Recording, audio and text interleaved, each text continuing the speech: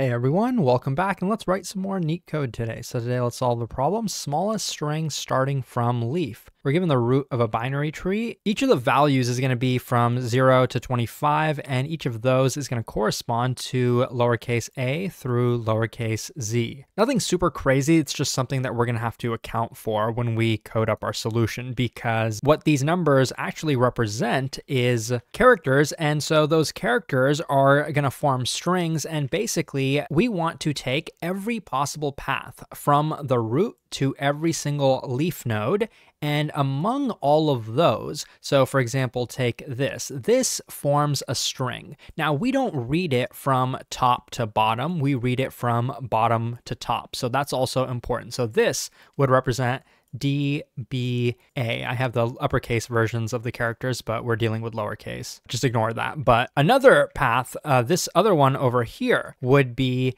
E, B, A. And so we can do that for every single path from the root to a leaf. Among all of those, we want to return the one that is basically the smallest in alphabetical order. Which of these would come first? Well, lowercase d comes before lowercase e. So this one is smaller than the other one. Now, what if we had two strings like this? D, B, A, A. Well, they kind of remind us here that if two strings have the same prefix, but one of the strings is longer, then this one is considered to be smaller. Knowing all of that, this problem isn't super crazy. We can brute force it, or basically take every single one of these strings and then figure out which one of them is like the smallest in order, and that will work as long as you're familiar with binary trees and you can do one of the traversals very well. We're gonna do depth first search. It's not super crazy, but before we even get into that, let me quickly explain why the greedy approach will not work for this problem. What do I mean by that? Starting from the root, we might intelligently be able to know which path to go down. Should we go down left or right? And we could do that maybe by looking at these characters. Maybe we could just figure out which one of these is smaller. Technically, B is smaller than C, so we'd know that the solution lies on this side of the tree. Well, let me quickly show you why that won't work. Let me add a node over here that is lowercase a. Now I introduced a string here that reads like this, A, E, C, A. And there's not a single other string in here that is going to be smaller than this one. So this approach, trying to be greedy by just looking at the direct children and then picking the smaller one, it will not work. And the reason is because they told us that we have to read these strings from bottom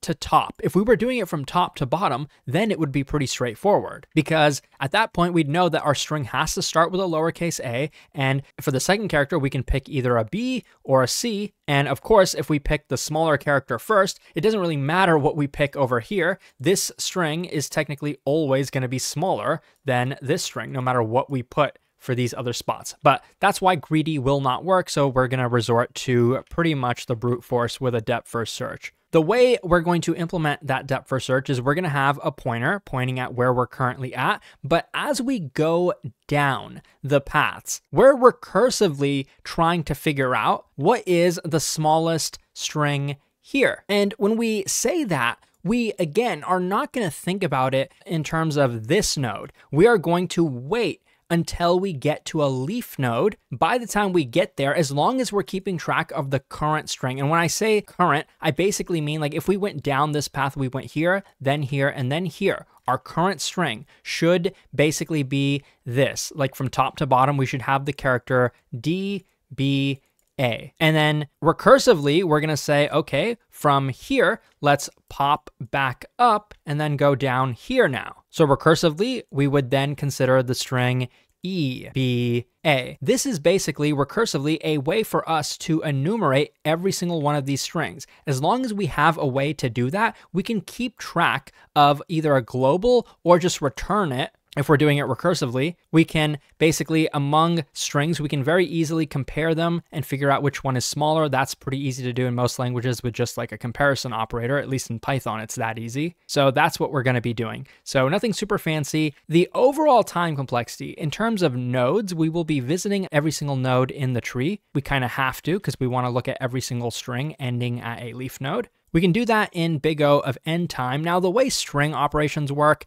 technically adding and removing from a string is always an O of n operation. So if we're doing that for every single node in the tree, I think it would be n squared. Usually people seem to ignore that though. People seem to ignore that it takes O of n to update a string. In terms of memory though, it's also going to be O of n if you think about it in terms of like the string that we're going to be returning. But if you're not considering that, it's going to be the height of the tree because of the recursive call stack, which in the worst case, the height could be big O of n. So now let's code it up. The first thing I'm going to do is actually create a helper function. That's what I'm going to call it because I'm not super creative. And the reason I'm doing that is just because we need another parameter. Keeping track of what current node we're at is fine. That's what I'm going to use for this, but I'm also going to have cur here, which is going to represent what our current string is so far. And that's why I'm defining this helper function for that reason. I could define it separately as a part of this class, but I've just chosen to nest it inside of this other function just because it's a little bit more convenient for me. But now it's going to start out as a simple DFS. So if not root,